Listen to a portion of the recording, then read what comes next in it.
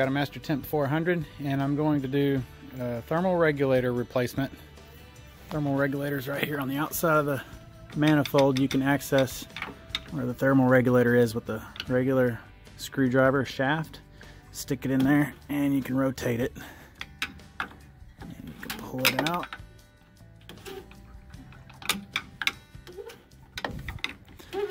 This thing's going to be under a lot of pressure. It's going to want to shoot right at the last second, so beware of that. Be ready for it. I'm going to do it one-handed and hope it doesn't pop me.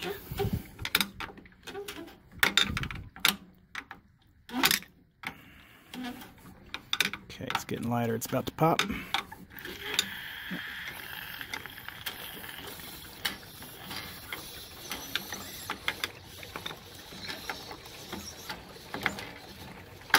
Okay. All right. See if I can get it to come out. Oh yeah, it's not even seated right.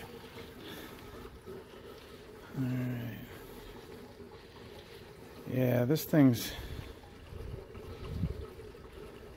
it's not seated right, so I'm gonna go in and test it. It's closed. As you can see, it's sealed. I'll show you how one is supposed to function. Okay, so here's my thermal regulator. I'm in the kitchen sink with all hot water. I'm just going to run it over the thermal regulator and see if that opens this valve. I think it's stuck closed.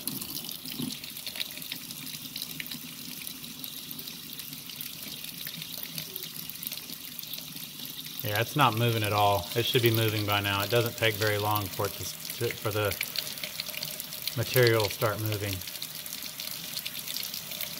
Okay, so that's what one looks like when it doesn't move, and that's a lot of corroded material around it. This is what happens when you don't take care of your pool chemicals. It will rot your equipment. Yeah, I think I'm done with this one. This is definitely shot. So let's get this one here. This will be a new one. Right here, I'll grab it. Well, I'm trying to do this while I'm holding the video. Okay, so this one also new is closed, as you can see. Now watch what happens whenever you run hot water over it. It's got to be 120 degree water or more.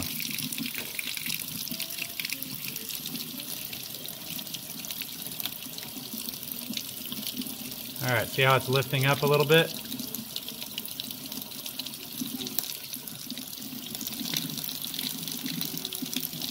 Still opening. See how much there is hanging out the top of it now?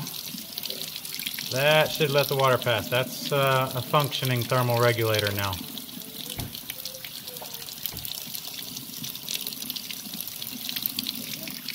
That's about full open right there.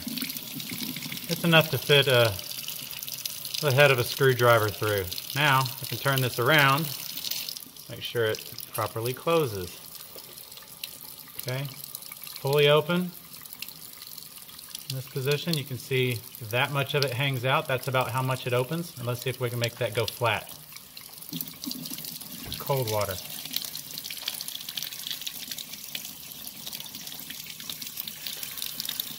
Okay, and that's how fast it reacts to the cold water. It's now completely closed. So I'm gonna go stick that sucker back in there and hopefully that'll fix my problem I'm having with my heater going into service heater mode. There's no error lights on it right now, but it does go into service heater mode and shuts down. It only goes through like a cycle or two. And hopefully this will fix that. Alright, I got the new thermal regulator mounted on the spring.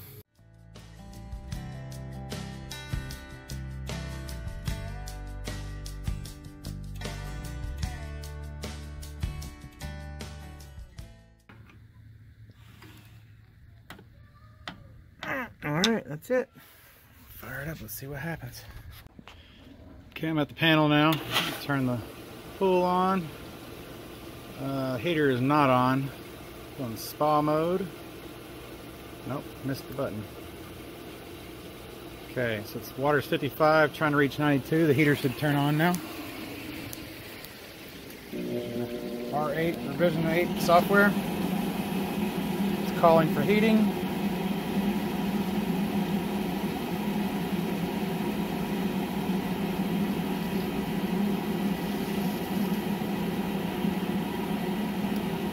Five more seconds and the valve should open. Gas valve should open. There it goes.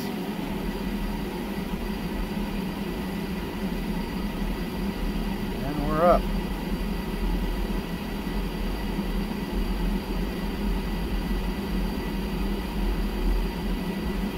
And I'm going to give it a second to see if it kicks out, because I usually waited about 20-30 seconds.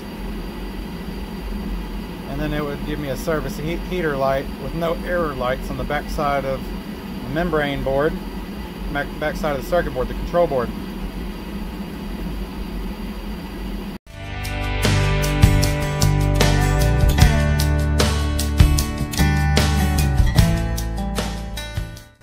Okay, so while this is heating, if you hold down, if you got it programmed to heating the pool, that light will be on. If you got it programmed to be heating the spa, that light will be on. Right now it's spa. If you hold down that for 5 seconds, 2, 3, 4, 5, that'll show you the temperature that your stack flue sensor is detecting on the side of your exhaust pipe there, side of your stack flue. So it's running 266. This thing usually settles around 290, 295, something like that. So it's still heating and it hasn't turned off at all yet. So I've definitely think I've fixed my problem here. I'm already gaining temp, so alright, that's it. I'm gonna go ahead and cut it.